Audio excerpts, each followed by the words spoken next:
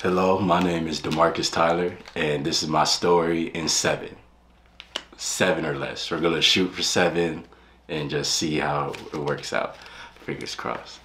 Real quick, just as like a point of reference, one of my biggest fears in life is that I would go through life not having experience love or having people who want me around. So keep that in mind.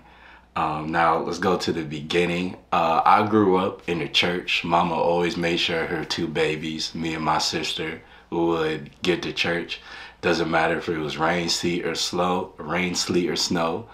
If there's lightning coming down, if the car breaks down or there's no gas, Mama's gonna make sure her babies get to church. So I was always the kid who was leaving the sleepovers on Sunday morning early because my mom was outside in the driveway ready to come pick me up to go to church.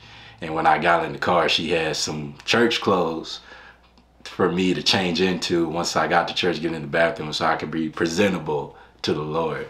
But despite all that, I didn't really seek a relationship with God or Jesus because through my perspective, it seemed like if I was to do that, I wouldn't be considered cool, or I would be lame, or I'd be this hoity-toity, uptight, goody-goody. And like I said before, one of my biggest fears is not having people who want me around. So through my perspective, if I was to be this disciple, then people want to run me around. And so most of my life I would go to church physically, but I wouldn't really pay attention to the pastor, and not really picking up my Bible outside of church. Or I prayed to the Lord rarely, not very much so, but yeah, I wasn't really seeking a relationship with God.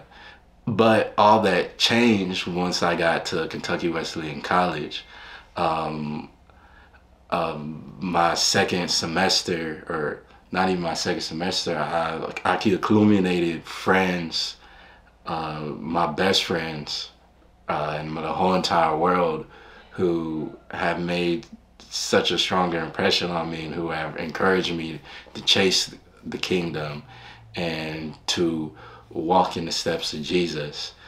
My old roommate, I would see him pick up the Bible, read the Bible at least once, and pray to God every single day. And just through the way that he talks,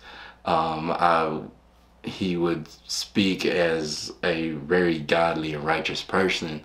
And in seeing that, I was like, oh snap, you know, there is a person who is a disciple and who is walking like Jesus, and I want to be like him.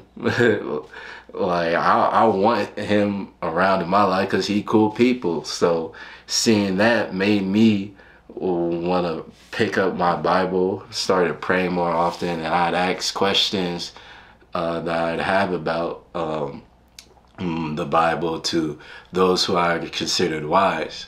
And it's not just my old roommate, and who's now my best friend, who has made a strong impression on me. I have several people who I consider my best friends, who I love so dearly, who have made a strong impression on me, who have encouraged me through their actions to seek the kingdom of God.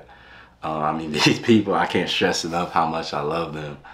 I mean, I could go to them for anything. I could have a conversation with them up until 3 a.m. just talking about life.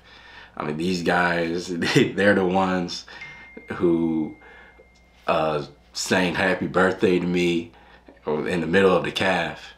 They're the ones who I would waste the night away playing a silly little board game that just makes me aggravated.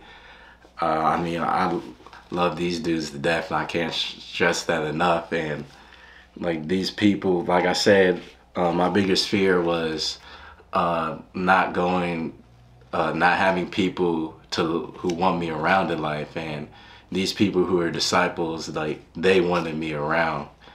And seeing that has encouraged me to pick up my Bible to be as strong and as close to the Lord as I possibly can. And now I can now leave this earth knowing that there are people who want me around, and there are people who love me, and it's not just my friends, but it's Jesus Christ and God.